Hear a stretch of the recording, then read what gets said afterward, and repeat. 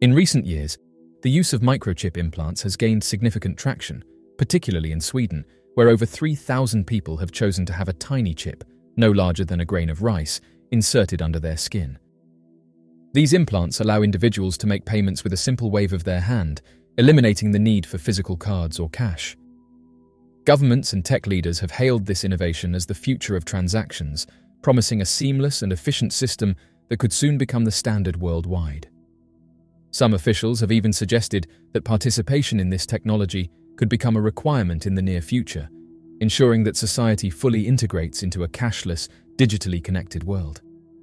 However, while proponents argue that this advancement offers unparalleled convenience, many people strongly oppose the idea, raising deep concerns about privacy, government overreach, and the potential for widespread abuse. One of the main arguments in favor of microchip implants is their ability to simplify daily tasks. Instead of carrying wallets or remembering multiple passwords, users can store essential information within the chip, allowing them to pay for goods, unlock doors, and even access transportation with a single gesture. The chip's efficiency has been widely praised in Sweden, where early adopters see it as a step toward a more technologically advanced society. Additionally, these implants have the potential to revolutionize medical care, as the FDA has already approved them for storing medical records. This means that in an emergency, doctors could instantly access a patient's health history, medications, and allergies, potentially saving lives. Despite these potential benefits, a growing number of people remain deeply skeptical and even fearful of this technology. One of the most significant concerns is the potential for privacy violations and government surveillance. While proponents argue that the chips do not contain GPS tracking, skeptics worry that this could change over time. If governments or corporations gain access to real-time location data, individuals could be monitored without their knowledge or consent. Many people fear that, once widely implemented, these microchips could be used to control the population, leading to an era of unprecedented surveillance where privacy becomes obsolete. Another major concern is the potential for hacking and unauthorized access to personal data. In a world where cyber attacks are becoming more frequent and sophisticated, implantable chips could become prime targets for hackers. If these chips store financial data, medical records, and personal identification details, they could be exploited for identity theft or fraud. Unlike a compromised credit card that can be cancelled and replaced, an implanted microchip is permanently embedded within the body, making it far more difficult to secure or remove in the event of a breach. The thought of criminals gaining access to someone's personal life through their own body is deeply unsettling for many. Beyond privacy and security concerns, there are also fears regarding the potential loss of personal freedom. Some critics argue that microchip implants could eventually become mandatory, creating a society where participation is not optional. Governments and corporations might phase out traditional payment methods, forcing people to adopt the new system or face exclusion from basic services. If that were to happen, individuals who refuse to comply could find themselves unable to buy food, access healthcare, or even enter public spaces. This scenario raises alarming ethical questions about bodily autonomy and the right to opt out of technological advancements that infringe upon personal choice. The ethical implications extend even further when considering the role of corporations in this technology. Major tech companies have already invested heavily in digital payment systems and biometric security, and it is not far-fetched to believe that they could push for microchip adoption as the next step.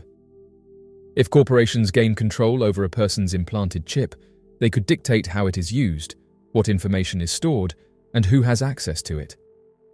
This level of corporate influence over human bodies represents a dangerous shift where people become mere extensions of a digital network governed by private entities with their own interests. Religious and philosophical concerns also play a role in the opposition to microchip implants. Some believe that implanting technology into the human body represents a dangerous overreach of science, one that encroaches on the very essence of what it means to be human.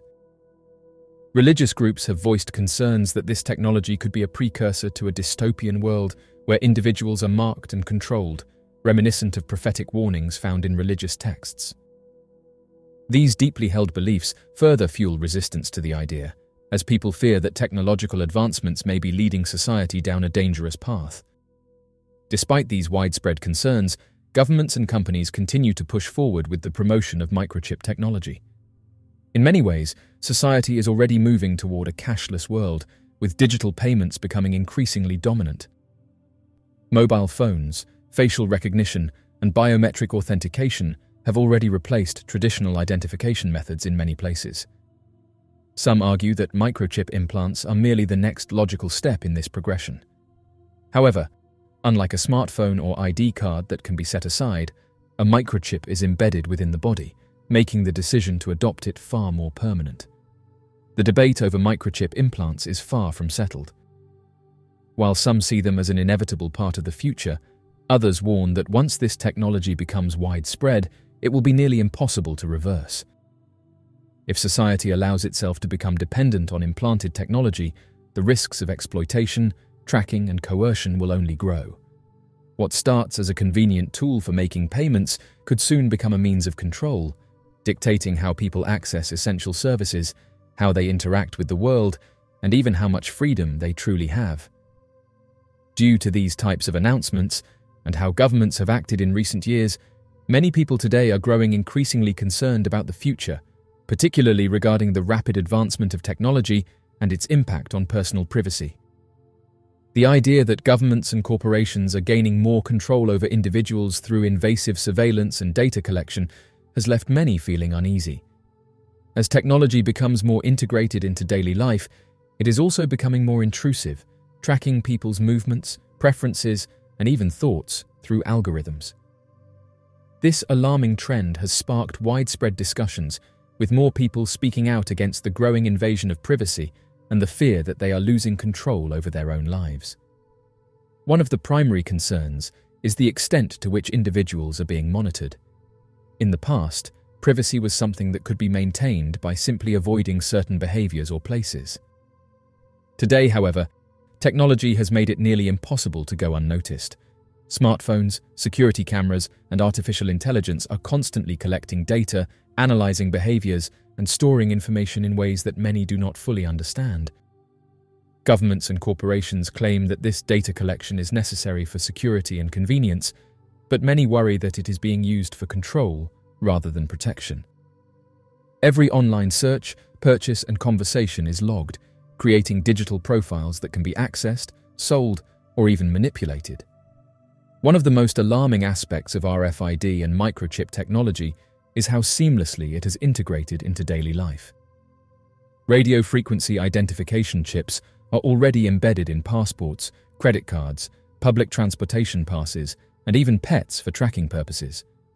While these applications may seem harmless, the next step, embedding microchips into humans, has sparked widespread debate and resistance. In some countries, individuals have already begun receiving microchip implants to make payments, unlock doors, and store personal information. Proponents argue that this technology simplifies life, but skeptics warn that it represents the first step toward a society where personal autonomy is eroded. The concern extends beyond simple tracking.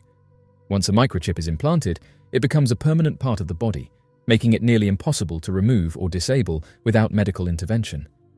This raises serious questions about who has access to the data stored within the chip and how it might be used in the future. While companies claim that these devices do not contain GPS tracking, many fear that future versions could incorporate such capabilities, allowing authorities to monitor individuals in real time. The potential for abuse is vast, and history has shown that when governments and corporations gain access to personal information, they often exploit it for their own interests. Many people also fear that radio frequency identification and microchip technology will lead to a system where participation is no longer optional. Today, people can still choose to use cash, traditional ID cards, and physical keys, but there is growing concern that these alternatives will eventually be phased out. Governments around the world are already pushing for digital identification systems, which could one day be linked to implanted microchips. If these systems become mandatory, individuals who refuse to comply may find themselves unable to access essential services such as banking, healthcare, and even employment.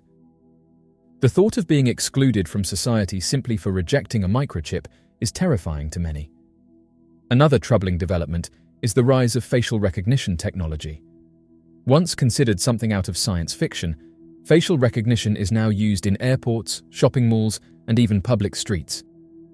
While authorities argue that it helps prevent crime, critics warn that it is another tool for mass surveillance. In some countries, facial recognition is already being used to monitor people's actions, limit dissent, and punish those who do not comply with government regulations.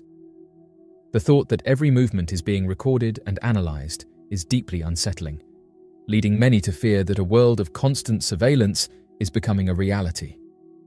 Beyond surveillance, many are also concerned about the increasing push for digital identification and cashless societies. Governments and tech companies have been advocating for digital IDs, which would link all personal information, medical records, financial transactions, and social behaviors into one system. While this is presented as a way to simplify life, it also means that governments and corporations would have total control over people's access to essential services. In a world where everything is connected, the risk of being locked out of society for not complying with certain policies is a real possibility. Those who express unpopular opinions or challenge authority could find themselves restricted from banking, travel, or healthcare simply because their digital profile has been flagged. The shift toward a cashless society further amplifies these fears. Physical cash provides a level of financial freedom that digital transactions cannot. Once cash is eliminated, every transaction will be tracked and recorded, removing any sense of anonymity in spending.